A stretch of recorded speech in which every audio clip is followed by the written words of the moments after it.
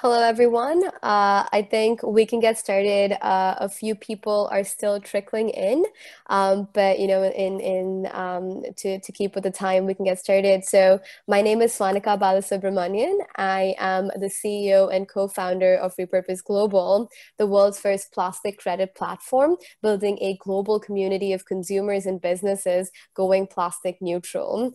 Thank you so much for taking the time to join us today in this Repurpose webinar, which is part of a series of Circular Pulse webinars that we're doing to highlight innovations and industry trends in the plastic waste sector. So if you want to stay informed of all our upcoming events, please go to plasticneutral.global and sign up for our newsletters, and you'll have everything you need to keep with the trends. So today we have a very special webinar in collaboration with the United Nations World Oceans Day campaign on the topic of innovating for ocean finance. And our moderator is Gaurav Gupta, partner and climate lead at Dalberg Advisors. So Gaurav's work has included developing the Indian Climate Collaborative, a peak body for corporate and philanthropic coordination on climate leadership and investments. He advises several Fortune 500 companies on clean energy transition and in building sustainable business models to distribute affordable technology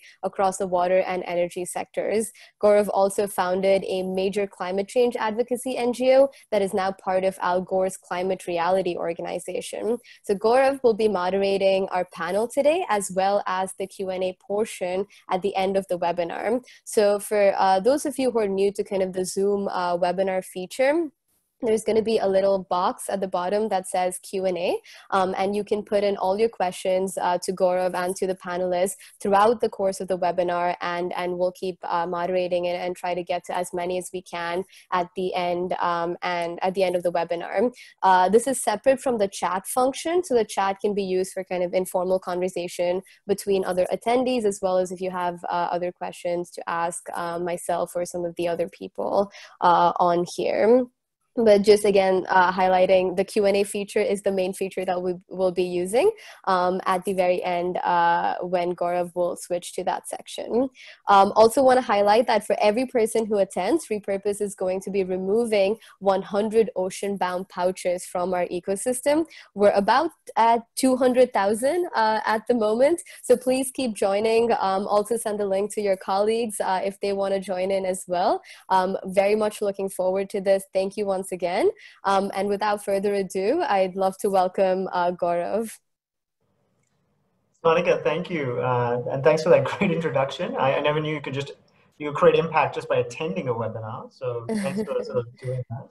And look, I think, finance is an area that we at Dalberg work a lot in, but I actually chose to attend this webinar for personal reasons. A few years ago, spent my life savings buying an ecotourism business next to the Great Barrier Reef. And that, what that business does and how it survives and how it grows is very much reliant on essentially the value, the real economic value that actually the Great Barrier Reef creates.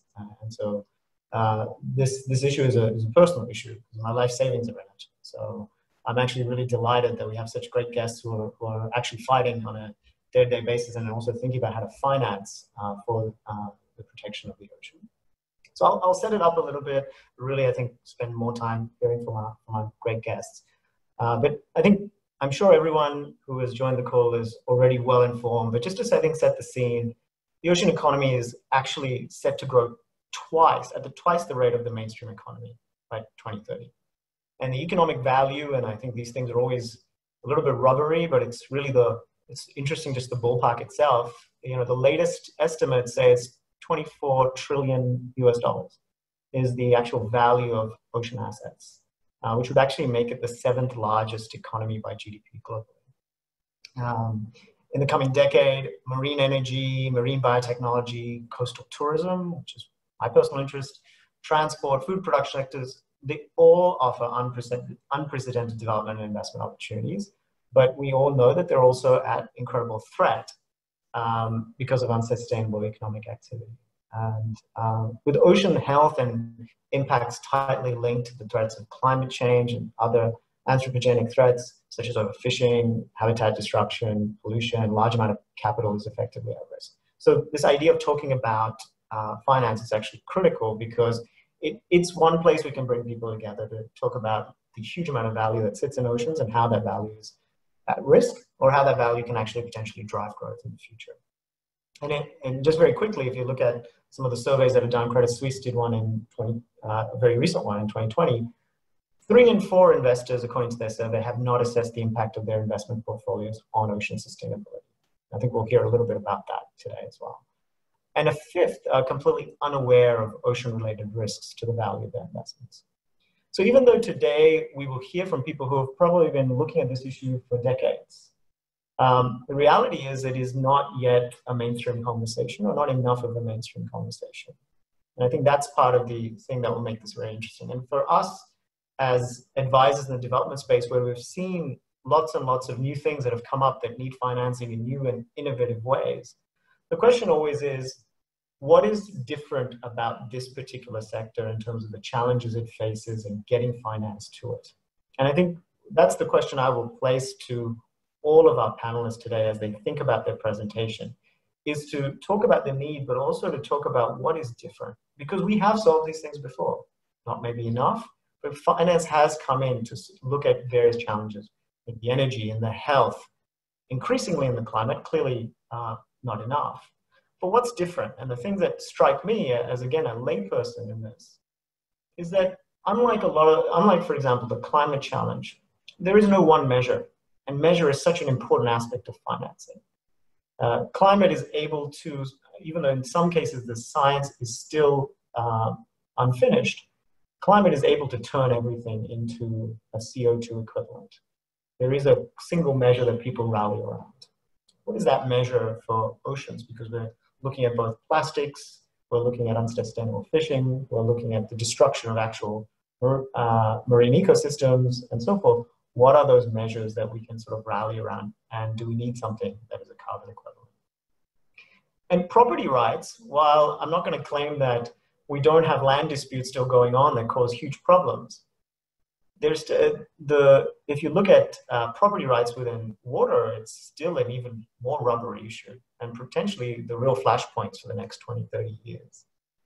So do we really understand what the jurisdictions are, and does that cause challenges in trying to come to a common sense around what exactly is the market? How do you finance that market?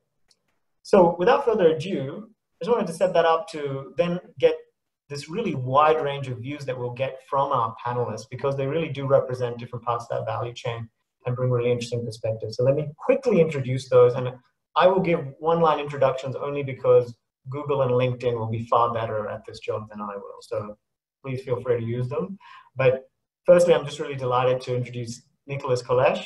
He's Vice President of Projects at the Alliance to End Plastic Waste. He has a great background in both marketing and strategy, and very importantly, his career has spanned petrochemicals and the plastics industry. And now he's sitting on top of this really important alliance, which he'll tell you a little bit more about. But the group that he represents is committed close to $1.5 billion over the next 5 years to fund projects that essentially end plastic waste. So we'll tell you more about that. Thanks, Nicholas, for joining us. We've got Peter, who is with Svanika. Svanika already did a great job of introducing Repurpose. Well, Peter is the co-founder. He was also, to his great credit, an intern at Dalberg. So thank you for the few months you spent with us, even though you decided not to come back. We don't hold that against you. We then have Pavan Patil, senior economist at the World Bank. When I talked about the fact that for some of us, ocean finance is new, but for others have been championing it for a long time, well, Pavan is probably one of the best people I can think of for that, where over the last 20 years, he's co-developed the bank's multi-billion-dollar portfolio on oceans and blue economy. So I think he can give you a view over time as well on how the space has evolved and what's needed and how we go forward.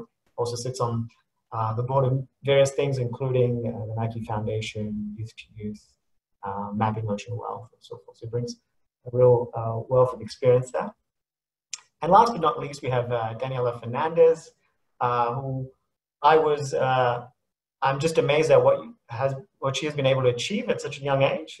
She founded the Sustainable Ocean Alliance at the age of 19. So that's an ambition for all of us to aim for, and unfortunately I'm well past that. Organized the first annual Sustainable Ocean Summit, which convened millennials, NGOs, business executives, and leaders to discuss the challenges and potential solutions. Her organization has kept that spirit up of really creating new leaders in the ocean space. And so we'll hear a lot about also that people dimension, but importantly, they also then fund organizations who are trying to make a difference in oceans. So we'll also hear a bit about how they think about financing.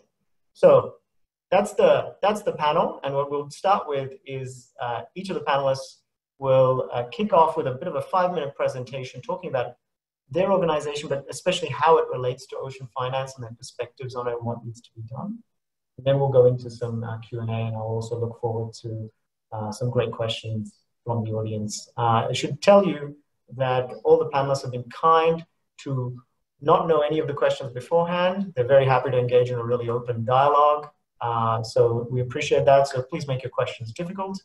And with that, I'm going to actually call on Nicholas to kick us off. And there will be some slides presented as well. So do look out for that on your screens. Thanks, Nick. So thank you very much for the introduction. And it's really a great pleasure to be here. Thanks to Repurpose for having me on this webinar today, and also to the fellow panelists for joining. I'm going to tell you a little bit about the Alliance to End Plastic Waste on this World Oceans Day.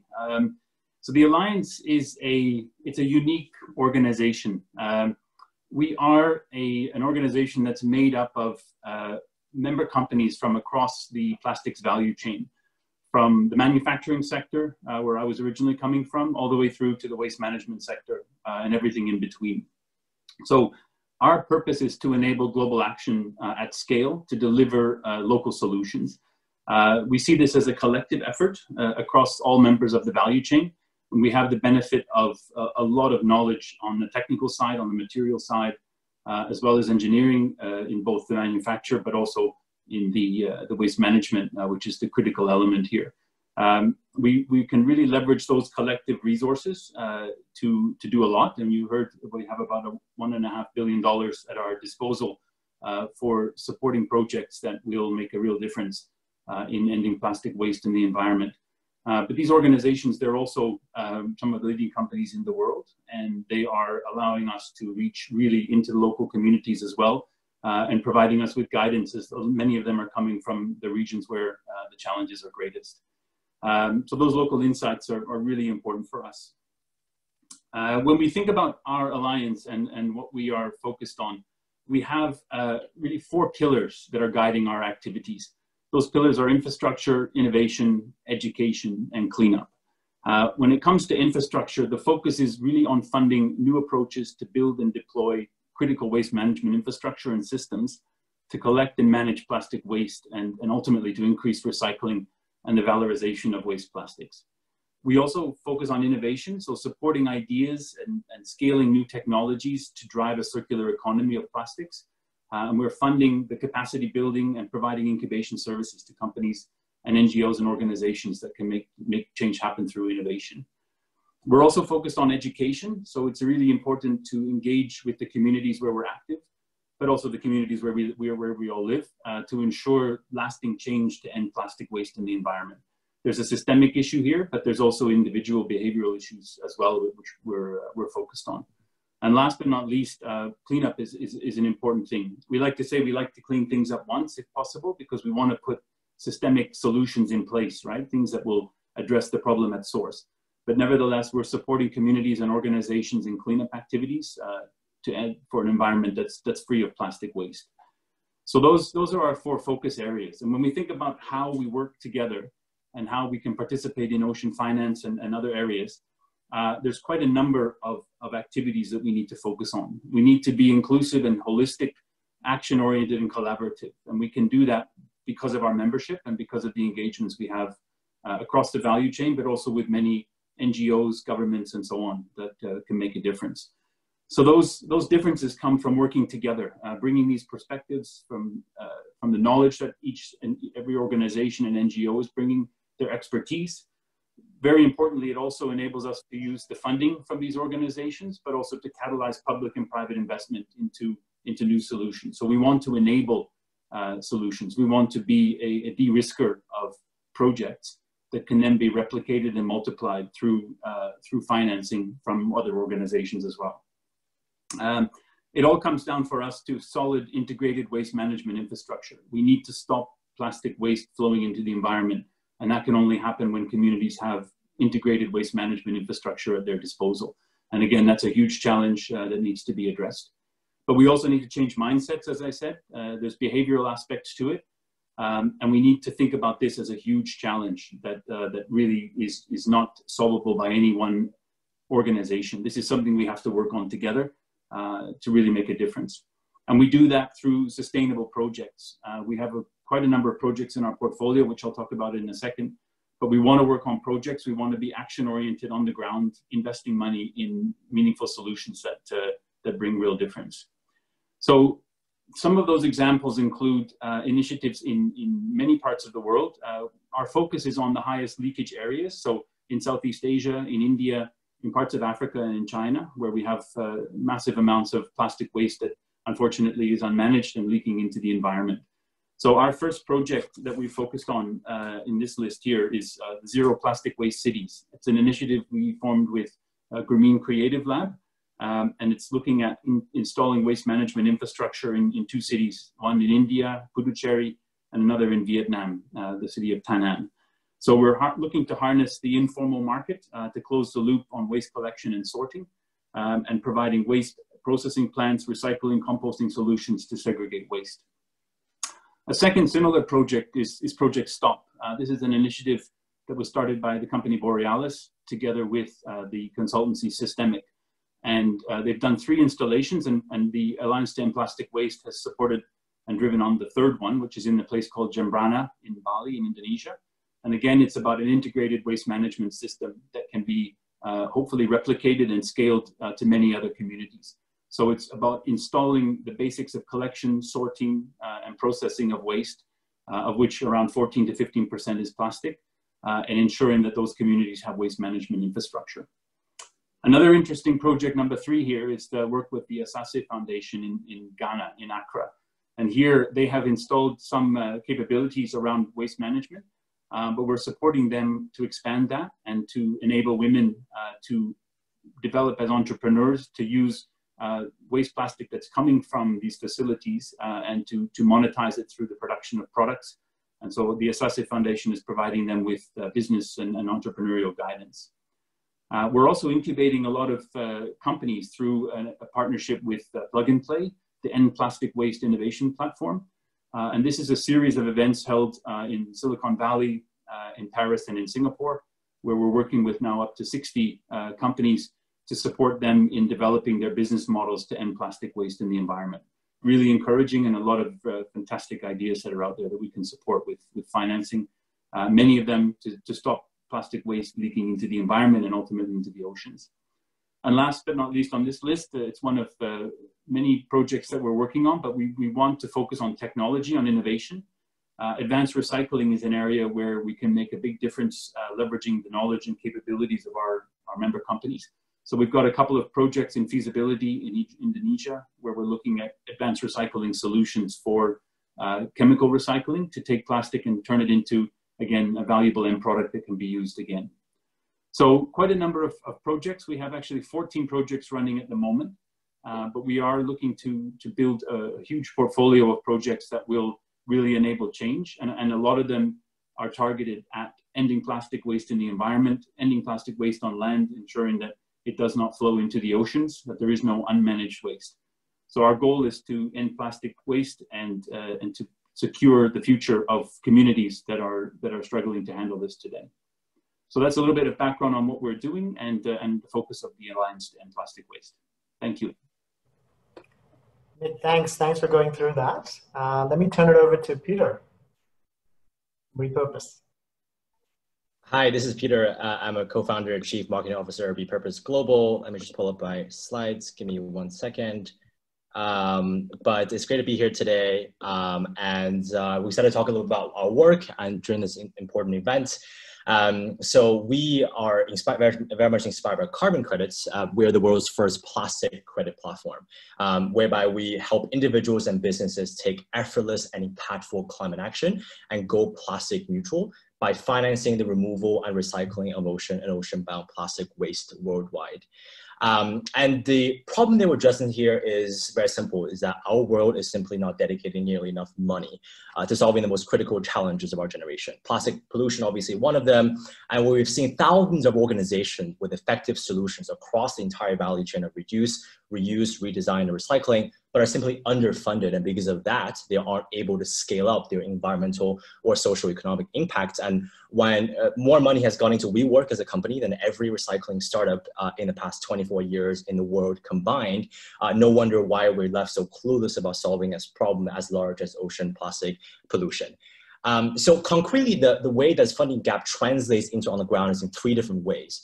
One is that too much of plastic waste today is simply too low value to be actually diverted from oceans, landfills, or incineration.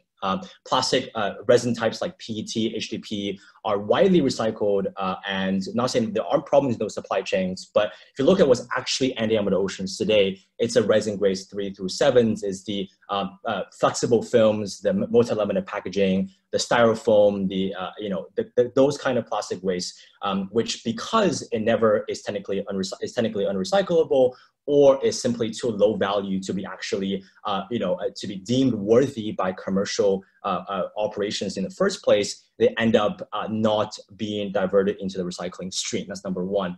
Number two, waste management infrastructure is also underfunded in both the developing world and the developed world. That's what's the surprising part, where in rural areas, in island nations, as well as in many areas of Europe and the US, there simply is not enough infrastructure to actually deal with plastic waste when we actually collect it in the first place.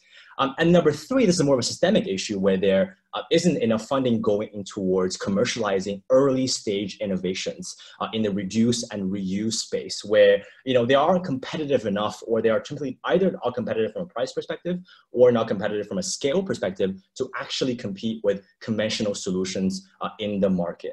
And on the other side of the equation, not from the impact side, but from the business and the customer and the consumer side, where we see that there's a massive gap between what customers want today, which is products that don't pollute the environment, and what businesses are realistically able to accomplish, where plastic is part of every supply chain, and it's really difficult to, it really isn't very quick, affordable, easy, and effective ways for companies to dramatically slash their plastic footprints. And that's essentially where we bridge the pieces of the puzzle together and launch the plastic credit platform, where we help people and businesses go plastic neutral by financing the removal, avoidance, and recycling of as much plastic waste from nature as they use in their packaging and operations in daily lives through our global network of innovations across 3 different continents and 7 different countries.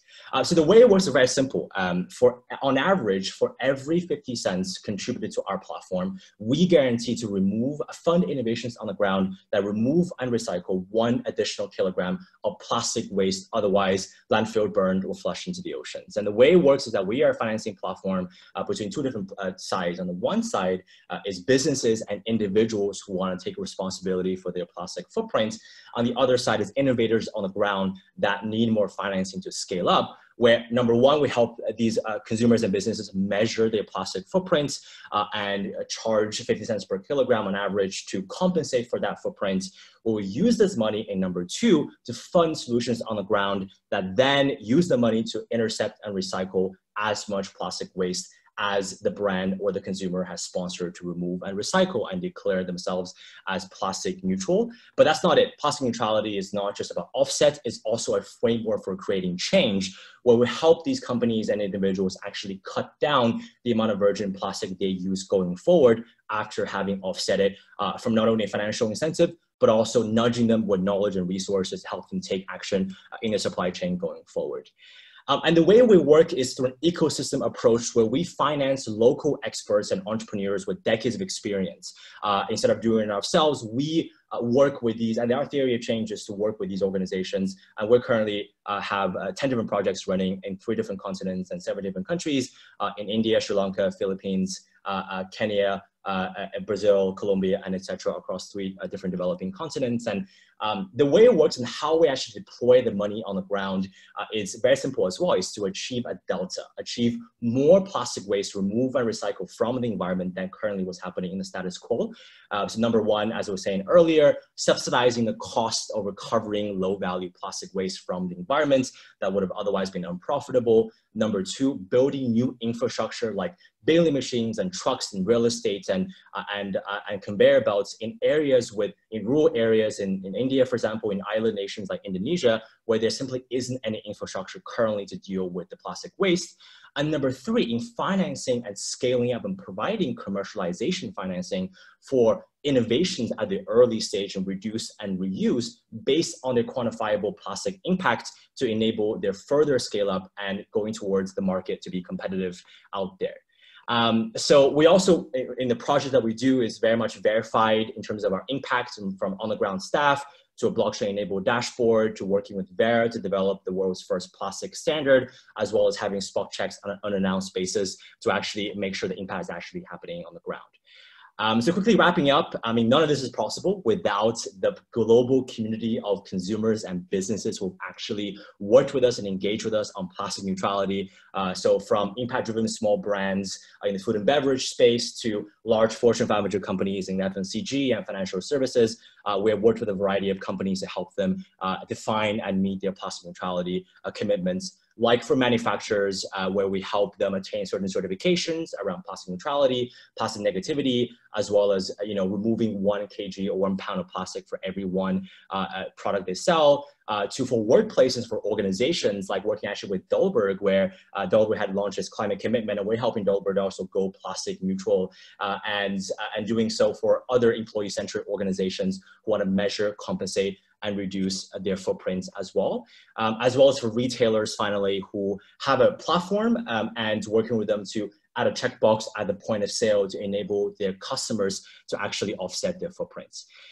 So yeah, so a lot of details there, but we are very open to partner with institutional investors to popularize this financial instrument.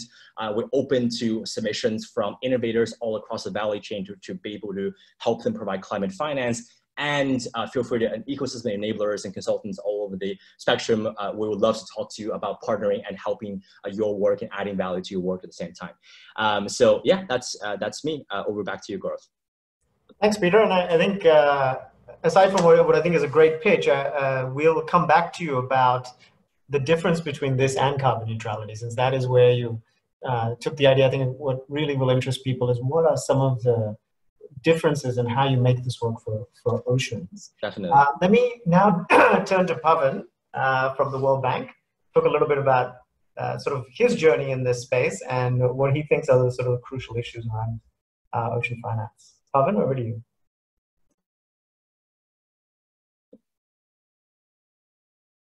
Pavan, I think you have to be off mute. Sorry.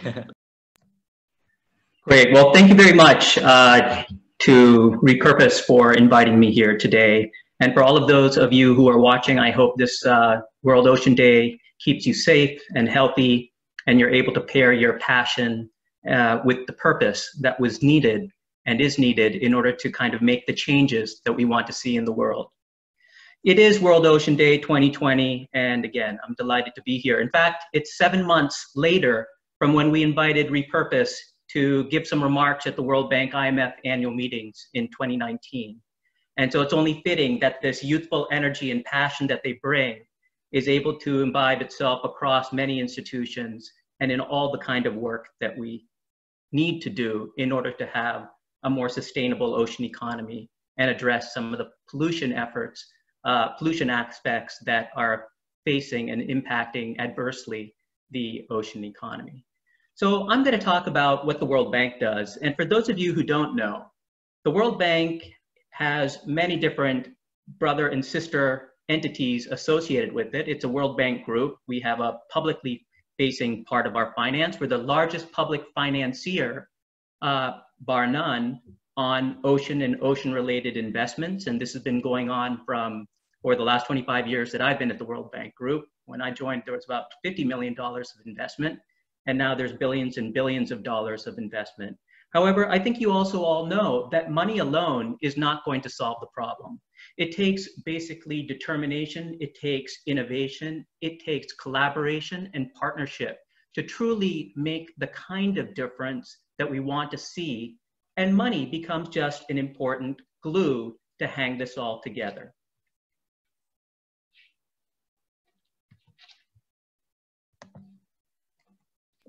Great. So I think most of you already know, and this is why the World Bank is interested, because the ocean is an incredible ecological and economic zone that's important for so many aspects of our clients' lives. And we believe in poverty reduction and shared prosperity, and you can't have those without taking the environment into consideration, and particularly the environment. I think everybody knows who's watching that, you know, the oceans sequester 5 times more carbon than even tropical ecosystems. It's our greatest carbon sink. And in fact, every second breath we take is as a result of the ocean.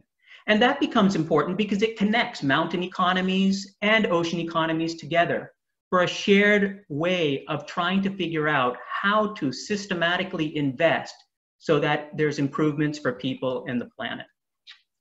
And of course, we know that it has tremendous values. Just taking fisheries, for example, we know that the trade in fisheries is 2 times that of the value of coffee and the trade of coffee.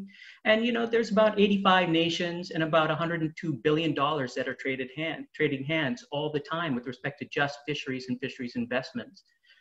Going back to 2010 and what the OECD kindly did along with World Bank statistics is it's assessed the ocean economy at about $1.5 trillion. Again, it's probably a way underestimate to what the true value is, but the point of the matter is about measurement. It provides an important marker. And when you look at the size of the ocean economy against all the other major economies of the world, you see that it has a value at even 1.5 trillion greater than the Russian Federation, just to put it in perspective. And again, knowing that that's a very conservative estimation. And we also know, and we heard from Gaurav earlier, that the reality and the statistics based on the evidence at the World Bank and many other organizations show that these maritime spaces are going to be driving new sources of growth and new jobs significantly over the next 10 years, to the point where it's going to be the greatest engine for job creation and for growth for the future. Of course, the question is, how is it being derived? How is the economic benefit being derived? And is it being derived sustainably? The fact of the matter is the ocean economy is not a clean economy. It's a dirty economy. And we have to figure out as financiers, as partners, as collaborators, as innovators, as thought leaders, how to figure out ways to make sure that sustainability is front and center of all of what we do across this important value chain. And of course, what we're talking about today is about plastic, but there are also many other threats to our ocean ecosystems, including agricultural runoff. But when we do talk about plastics, just think about this, that there is 1 garbage truck of plastic dumped into the oceans every minute. And that brings to life exactly what other speakers have actually shared with us today. So when we talk about the bank's theory of change, there is a theory of change, and it's around basically helping countries transition to a sustainable ocean economy or a blue economy. And what that means essentially is that where economic activity is in balance with ocean health. Because what we've witnessed and what we've seen, and I think all of you can intuit, that there's 2 parallel trends that are happening in this ocean space.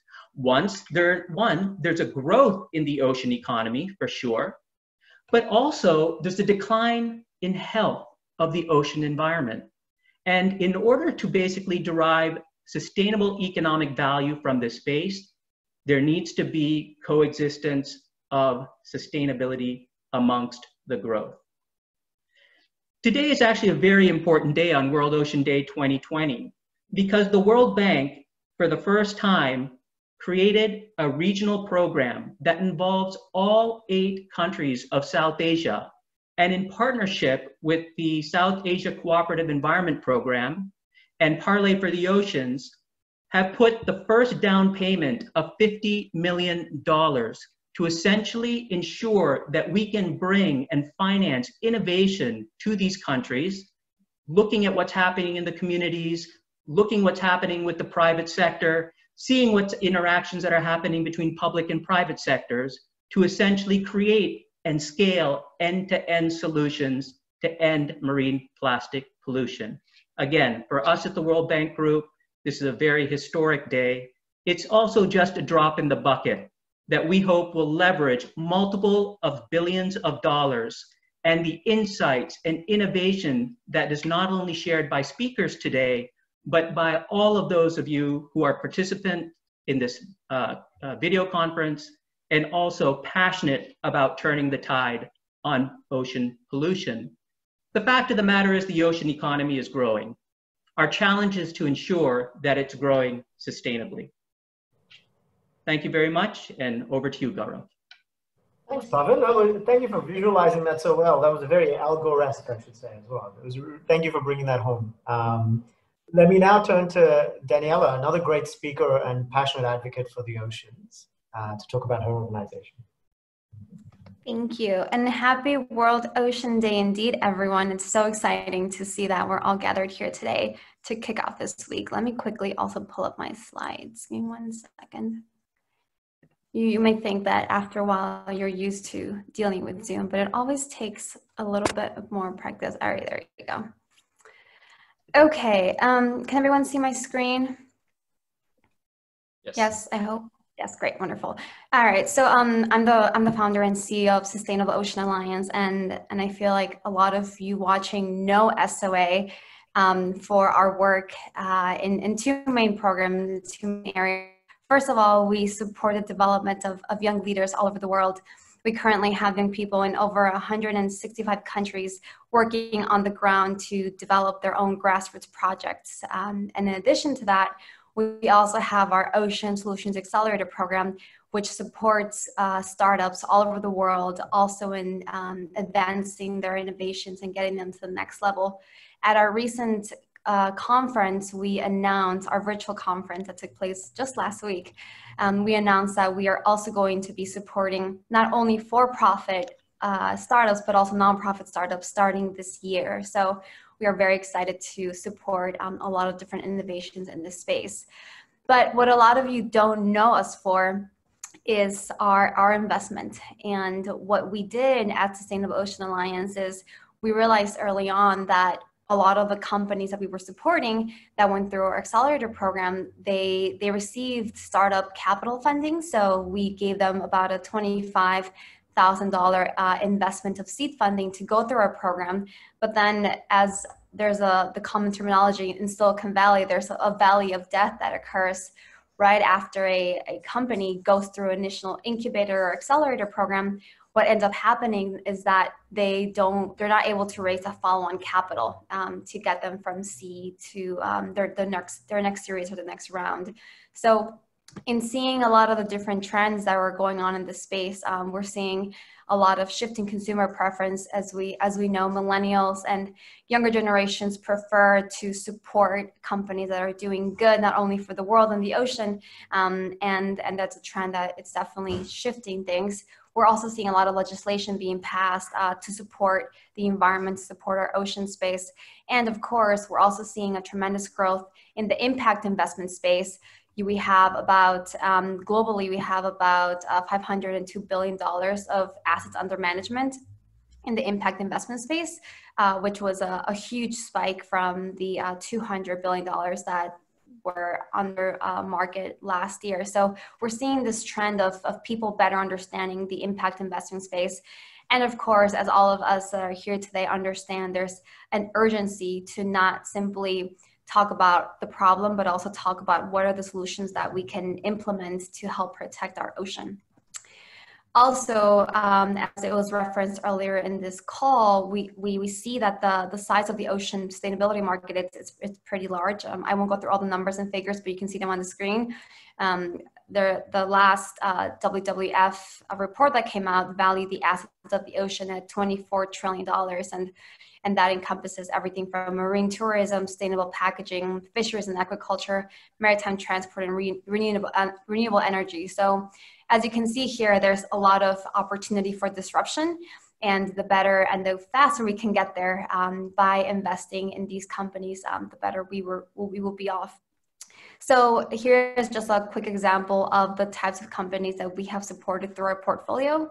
In 2018, we started our accelerator program with just 5 startups. And last year, we increased the number threefold and we supported 15 startups. So we have about 45% of our companies are in the marine pollution space. We have ocean data companies, we have sustainable fisheries companies, and other energy and habitat destruction mitigation companies. So this is part of the reason why we as a nonprofit created Seabird Ventures, which is our venture capital arm of the organization, which will enable us to further support more companies and provide them bigger check sizes and more support than we did traditionally through our accelerator program.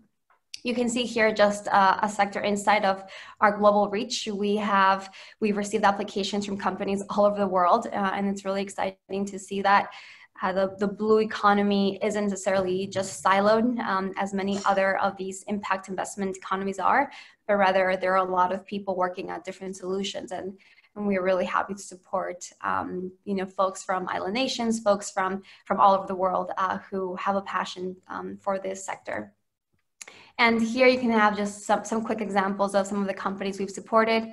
You can take a look at all of the companies on our website, but I definitely wanted to just flag that we have seen amazing innovations in the autonomous vessel space, in the replacement of plastic space. Of course, Repurpose is one of our companies as well, so you all know about them now. So yeah, I'm just really excited to see how we're headed into this ocean sustainability revolution, and I think that one of the pieces of advice I would give for anyone interested in being a part of this space, especially investors, is that you truly have to be an active investor when you are in the ocean economy space, because there's a lot of room for growth and development, but also these companies need a lot of support and mentorship and guidance as we navigate to how to get them from just an idea to a scalable opportunity that we can all benefit from. So I will stop there. Thank you.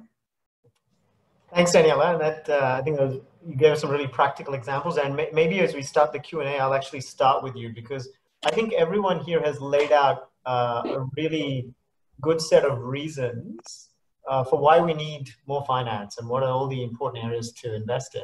But I think we shied away from where are the areas of highest return on investment. And as someone who is looking at making equity investments such as yourself, I'm keen to know from you, do you guys have a view on what part of the value chain in the space of oceans is giving the highest return? Is it around right at the start of designing things differently so that people don't even create plastic waste? Is it in the sort of coastal communities and tourism space? What are some of the brightest spots of investment potential? Yeah, I think we've honestly seen it across the board, and that's what makes this space so exciting, and it's so nascent, right? Whereas there's companies that are looking for innovations that their own internal R&Ds can't produce, so they might take a very early stage design company and buy it. Alternatively, we're also seeing a lot of innovations and potentials for capital in the data space, right? There's so much that we don't know about the ocean. And so when you have scientists and you have corporations looking into the space and not really understanding how to piece all the different components together, you see there are areas of growth in there as well. So I honestly feel like there's so much potential that we're seeing, and in the companies that we review, we do our due diligence based on 3 different areas. The first area would be what's the potential of scale? How can this company not only support their local region, but how can we take that globally? The second area is, to your point, what are the potentials for the investment, right? Do they have an actual business model? Do we see the potential of them making revenue in the short term and long term? And then, of course, the third area that we look at is the positive impact in the ocean space that they're having. And I think you mentioned as well earlier on is the impact metrics are so challenging. So us as investors and us as an accelerator, as a nonprofit, we have to make sure that we're able to support our companies in tracking their impact and also making sure that they can communicate that impact with their investors. Well, let me bring Nick in on this, because there is some criticism at times around that whole value chain to say, look, cleaning up plastics is nice, but higher return on investment if you never produced it in the first place. And especially, how do you redesign for single-use plastics? And there's a question that's also come up. Nick, how do you guys think about that? Because, I mean, you have the largest amount of money to spend at the moment in terms of discretionary capital. How are you thinking about where you're getting biggest bang for buck? And what are the efforts you're involved in terms of stopping plastic at source itself? Yeah, so it's a very good question. And I mean, our focus is on ending plastic waste in the environment, but that has a number of source points to it, right? And the goal for us is to investigate what are the options to address the challenge through the specific projects that we're able to fund. So the Alliance is able to play a role as an on-the-ground provider of support to companies, to organizations who want to implement specific solutions. And what we can do is to test those out, right? We can help them de-risk their models. We can give them guidance and support, and to see whether that is actually going to be a viable solution towards solving the problem in one way or another. So again, our role is very much to provide that de-risking function, to be able to then scale some of these ideas up as we help to develop them, and ensure that they are actually self-sustaining and that there's a return on investment in order that they can function on their own going forward. But is there a bias for action towards designing to get rid of plastics in the value chain in the first place? I mean, where do you see your portfolio today versus where you see it in the future? Yeah, we have actually a number of focus points, and one of them is design for circularity or design for recycling.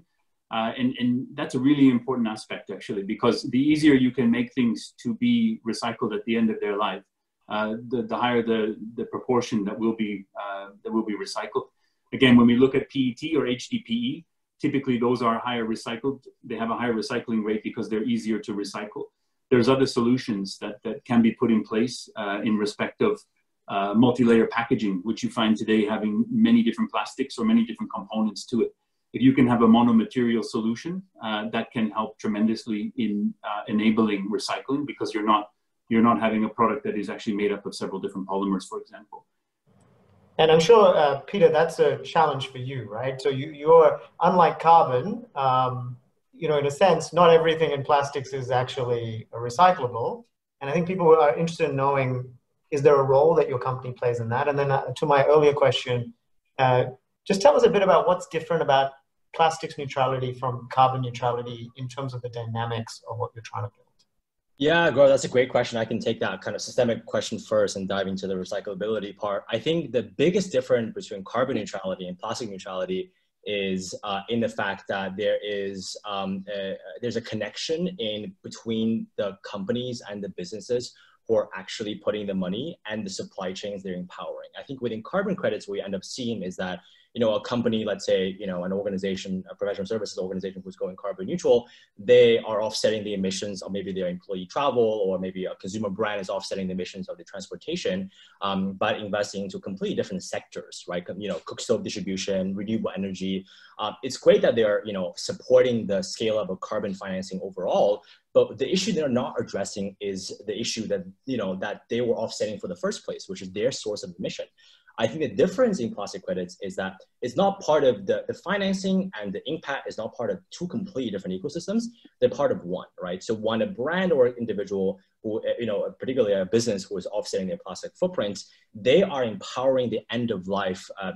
That's only one of the three areas where we're putting offset contributions, right? Which is the recycling bit, where they are empowering the infrastructure, because even if we dramatically somehow in the world reduces our plastic consumption by 50% in the next 10 years, where's the other 50% going to go? Because we don't have enough infrastructure to handle even that in the first place. And we know that regardless of what happens, plastic is going to be part of our a convenience economy going forward. And then I think on the part about recyclability, that's exactly what I think Nick mentioning earlier around, designing for recyclability. That's extremely important because, so much of the problem is this low value plastic waste, which is harming our oceans. And that need to be, the design needs to be prioritized, right? Which is why we solve those two problems in a both short-term way and in a long-term way. When we know that design for recyclability can take maybe 5-10 years, right? For everybody to jump on board a different solution, and maybe even longer than that. So what happens, and we know that we have about 10 years before climate change becomes forever irreversible. So we are financing into subsidizing the costs of recovering these MLP, this multi-layer packaging, this low value plastic waste is important in the short run to build into crucially needed infrastructure. But then funding these exactly the innovations that Nick has mentioned, right? Design for recyclability, different kinds of materials that are super at the lab stage at the moment, or it may be in the accelerators that that Daniela has, we were fortunate to be a part of. We see a lot of our other cohort members from past years, having similar solutions, but it's all at the early stage, providing that financing to help them really scale up and actually enable them to actually close the loop in the first place. Oh, sorry. I think the biggest difference between carbon and plastic is really in the fact that it's solving the problem of the polluter versus necessarily a more disconnected kind of ecosystem around the CO2 number, if that makes sense. Okay. No, great. And let me then ask Pavan to sort of comment on more at the macro level, because I'm surprised, Pavan, that you have something like Repurpose, who was started by really working with rag pickers on recycling, to the World Bank that talks in billions of dollars. And I think it would be interesting for everyone listening in to get inside some of those conversations. How do you raise the profile of oceans and ocean finance in a world that probably, does it take a backseat to climate? Is it about hitching a ride with climate? Or is there a lobby inside those conversations that really understands oceans for itself as an important issue? How do you get into this conversation? How do you build the momentum around it? Thanks for that question. When I sit with ministers of environment, ministers of finance, or even heads of state, which I've had an opportunity to do on the whole movement towards transitioning to a sustainable ocean economy, I say one simple phrase: no ocean, no life.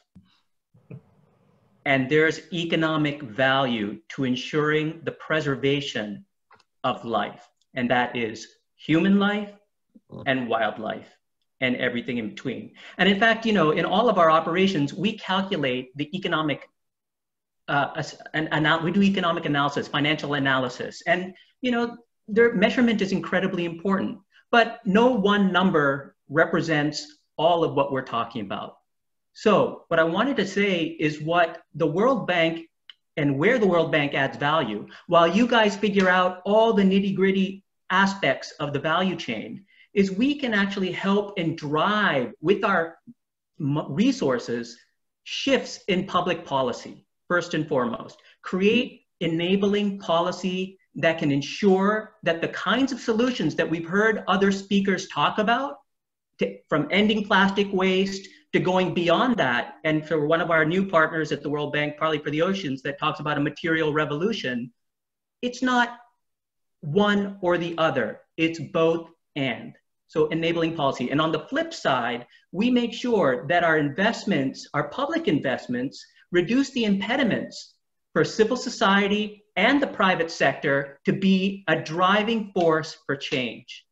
And so if you think that this is at the 35,000 foot level, you're absolutely right. But me and my colleagues at the World Bank, this is how we're thinking. And this kind of bold action, bold thinking, bold action, and a way of structuring big investments, I believe, is one of our hopes for the future.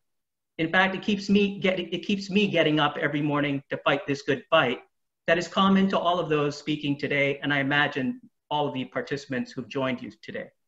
No, and I can feel it, which is very hard to feel in a Zoom call. So congratulations for bringing that excitement into a digital format. I think it's great. And actually, you talked about that 35,000 foot view. So let's talk about bold action right on the ground. And Daniela, I know you work both on the leadership side of these things, both yourself, but then helping create other leaders and supporting them, and also on the investment side. I think it'd be interesting is on both of those fronts, take us into some cutting edge stuff. Like on the investment side, what's a really cool new thing that you're seeing? What's a new cutting edge set of potential investment area, or even a specific investment that you're very excited about, as much as you can share, just to help us understand what's really new and exciting that's happening? And even on the leadership front, what are people doing that's new and different to try and create that kind of bold momentum that Pavan was just talking about?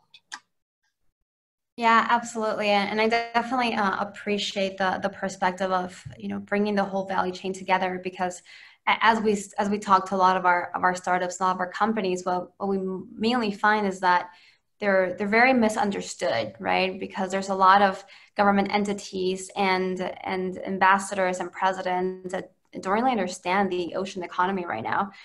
So one of the areas that we're trying to figure out is like, how can we better educate all the different parties that need to be activated in this space, right? And when you talk about innovation in the space, I mean, what's innovative right now is the fact that people are starting to understand that the blue economy isn't simply philanthropy, and it's more than just writing a check and writing it off, but it can be an impact investment. And so we're seeing a lot of different firms adopt this mentality of understanding and being more well educated around the ocean economy, and also forming partnerships, because I think that's what we need. I think Nick mentioned it's not going to just be one organization that solves it all, but we truly need to have these partnerships of helping a company from the seed, right, to the Series A, to Series B, to the next to then scale up.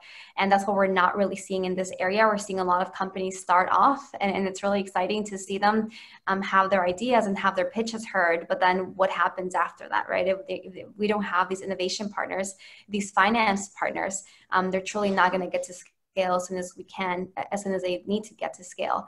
So that's what we're seeing in the innovation side. It's truly like really just starting with ocean finance literacy, which it's not very innovative, but it's the core of what needs to happen right now for other institutions that are more risk averse to be able to jump in and have a conversation with us. And then on the leadership side, what's really exciting is that a lot of our young people on the ground, they're starting to realize that they have the power, they have a voice in this space, and then enabling them no longer to feel marginalized, or no longer to feel as if they don't belong in this area. I think that's very revolutionary, because oftentimes when you're at these high level convenings such as the UN, you hear a lot of these folks that have been in the space for 50 plus years talk about their white papers and talk about the problems, but you rarely hear a young person come up and talk about the problems that they're seeing in their own backyard. So having them work with the people on the ground, educate even people that may be a little bit concerned about how these new technologies are affecting them, working on the ground with fishermen, right? Like that's a huge components of this that we also don't consider, because one thing is to create an innovation, and the whole other thing is to actually implement that with people on the ground. And creating those relationships is also like very critical, because we don't want to come in with technology and just shove it down people's throats, but rather have them be a partner in the implementation. And that will require people on the ground, but also corporations to be willing to become pilot partners with these companies, because oftentimes you have a company, they might have enough funding to continue on, but if they don't have a good partner on the ground, they're really not going to be able to prove their model. So I think I just went all over the ground in answering your question, but it really does take just taking those baby steps in education, in collaboration, and then also pilot projects. Right. No, that's an important perspective. And when you talked about what's happening on the ground, but also small business. So let's talk about big business. Nick, you're in an alliance of very large businesses. Some of them themselves are large polluters in the space. I'm keen to understand what do you see as the end game? Because there are alliances that are formed by businesses on multiple social issues. They can be on climate change. They can be other forms of pollution. It's always interesting to see is there a North Star for you guys? Is there something that says, are you trying to bring every single Fortune 500 company into the fold? Is this about more proving what works and then just making sure that gets elevated? What is the end game of the alliance? So, I mean, I wouldn't say there's an end game as such. The fact is that this problem is solvable, right? I live in a city where the problem is heavily solved. I wouldn't say it's completely solved, but we have waste management infrastructure in place. We have very little waste into the environment. We have energy recovery. We have very well functioning recycling systems. So this problem is solvable. The problem is effectively we are challenged to be able to implement such a great system in parts of the world where they struggle to make ends meet, right? And so our goal is to get on the ground in those locations and village by village, community by community, city by city. We want to work with them to bring these solutions forward and indicate what can work, and partner with organizations and financing actually, and provide that seed financing to make these things work. So it's by no means a simple problem. This is a very complex challenge, and the key challenge is that waste management infrastructure is largely absent in those regions where plastic is leaking into the environment. And in, for example, in Jembrana, in Bali, in Indonesia, where we have the Project Stop initiative, they've been analyzing all of the waste that they're collecting, and 14% of it is plastic. The remainder is not plastic. So the challenge is really managing the waste management infrastructure and ensuring that there is no leakage of plastic into the environment. Again, not an easy task, but it's only through the resources and through catalyzing the will of organizations, because we exist in an ecosystem, right? As Pawan said, we have to work in that ecosystem together to be able to solve it. So the big steering that comes from the World Bank and the on-the-ground efforts from a community, those are the things that have to come together to be able to solve this challenge. And our organizations are absolutely committed to that, and we're committed to getting more and more members into the cause, because we're executing solutions on the ground, and all these companies, they like to see action and delivery on the ground, and that's what we're doing. Great, and I realize, for especially all our participants as well, that I've run this thing over. My apologies. Those are a super interesting conversation. So I'm gonna, instead of actually summarizing, I'm gonna leave you guys with one quick question. If you can be quick, because I think the audience would find this interesting, is you guys have talked about ecosystems, you've talked about companies, you've talked about billions of dollars of finance from government, equity funds and so forth. That's all great. But you've all taken time to do this today. You're all working on something that is interesting, but it's quite specialized. So I'd like you to share with the audience, why do you do this? And I don't want to know about your company or your organization, okay? I just want to know, why are you doing this? And it's fine, because it might just pay the paycheck. It doesn't matter. I think just be good to know. What is it that brought you to Oceans? Maybe, Pavan, you can sort of set the pace here.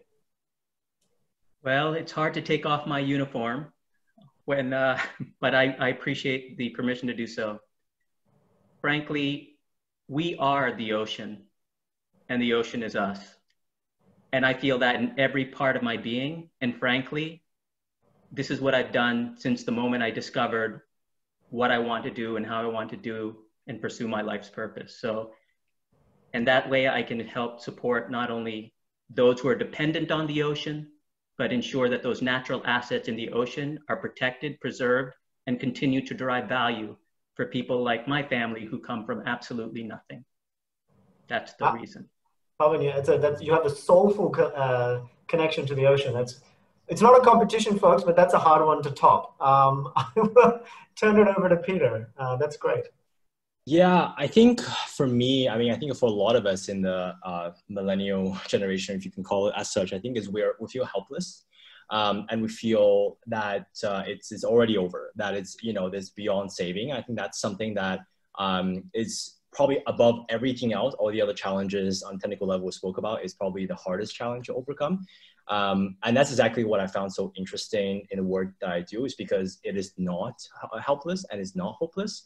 But we kind of have to act now. And that's exactly our whole thesis. But more than that, my vision within this and my own involvement and my own journey from I started this out of college and everything. I think it's all part of the fact that, we're trying to make it easy for everybody. And if not, and if we don't make it so accessible and make it understandable and actually engaging, it's going to be possible. And that's what we got to fight the whole notion against this hopelessness. And that's exactly what I'm in this for. So, yeah.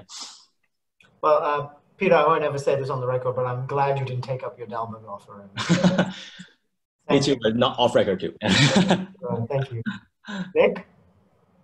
Yeah, for me, it's what brought me to this is that the problem is actually solvable, right? So I'm very convinced that we can solve this. And again, I'm not going to defend plastics, right? So the fact is, plastics are materials that are important in our everyday lives.